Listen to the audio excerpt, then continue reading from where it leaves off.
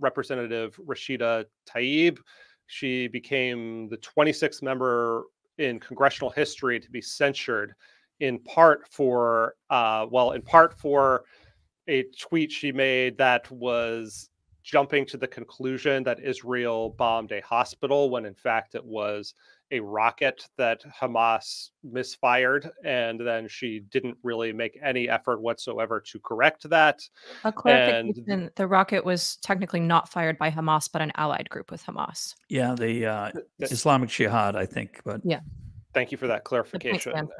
Tlaib released this statement on October 8th, so the day after the attack, kind of tellingly titled "On Ongoing Violence in Israel and Palestine," where she says, "I grieve the Palestinian and Israeli lives lost yesterday.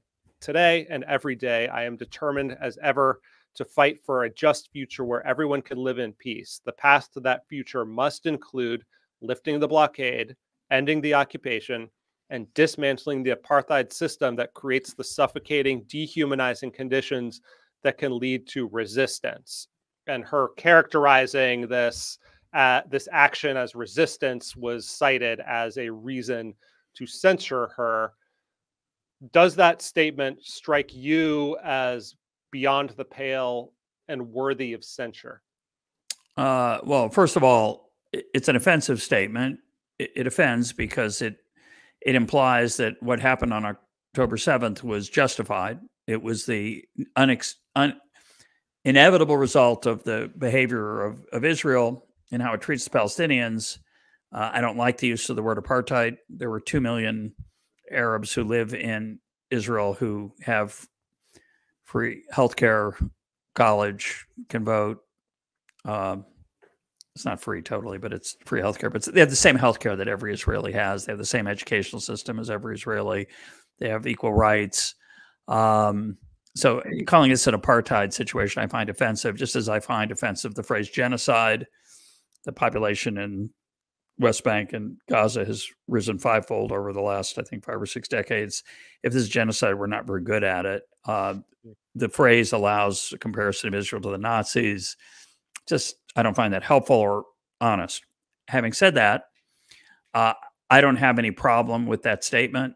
I would not have censured her. I don't think it's good for the Jews that we censured her.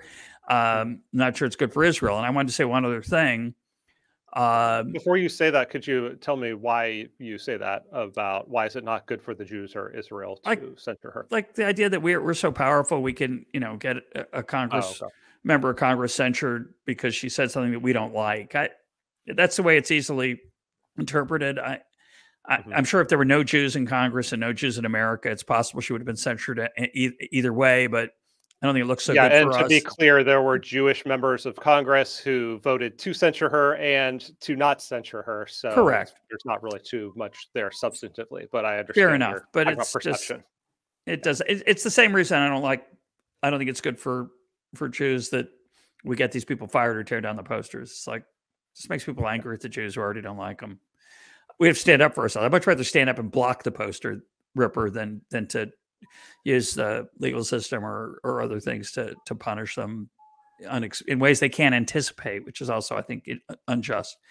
But I want to say something I think is important about say, congressional speech. And it's a perfectly legitimate opinion to oppose American military aid to Israel on the grounds that Israel treats the Palestinians poorly.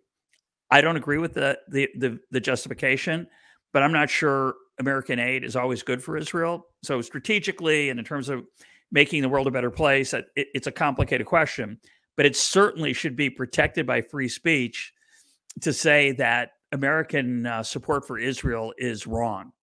That is, and fundamentally, it would be grotesque to censure people who didn't want to stand by Israel in this particular moment and who feel that the Palestinian cause has been inaccurately presented or distorted or anything. So I want to be clear. I don't think Israel's entitled, or Jews are entitled, to any special treatment in this moment because of the horrific nature or savage and barbaric nature of October 7th. I just think we should get the same treatment as everybody else. But that, in general, I remain a fan of free speech, but I do think exhorting people to violence might fall into a different group, different category. I do think it's also worth sort of bringing into the conversation that like censuring a member of Congress doesn't actually do anything. It is essentially a formalized means of slapping somebody on the wrist. Yeah, absolutely. And much of what we're talking about here is virtue signaling of various kinds that I find unhealthy for democracy. I would much rather she get voted out of office if her constituents find her offensive or disagree with her. And that's the way a democracy should handle this. The hospital thing's a little tricky because in the moment I could understand that someone would blame Israel for that bombing. You know, when that story broke, it was Israel destroys hospital with 500 people dead. Turned out hospital wasn't destroyed. New York Times ran a photograph of a destroyed building. It wasn't the hospital. It turns out the parking lot of the hospital was struck. A lot of cars were burned. I don't know if anybody died, maybe a few people, which is very sad, but it probably wasn't by Israel. So in the first half hour, 5 hours, you could maybe have leapt to the wrong conclusion. When it came pretty clear that it wasn't the case, forget who did it. Forget whether Israel did it or whether it was Islamic Jihad missile that did it. It wasn't 500 people. It wasn't a hospital destroyed. Why wouldn't you fix that? And she stood up at a rally the next day and said some things are probably not true. It's embarrassing for her. Again, let her constituents put her out of office. And if they agree with her or like what she says anyway, you know, it's hard to disagree. They can let them do what they do. Hey, thanks for watching that clip from our conversation with Russ Roberts about life in Israel in the aftermath of the October 7th terrorist attacks. You can watch another clip from that conversation over here, or the full conversation right over here.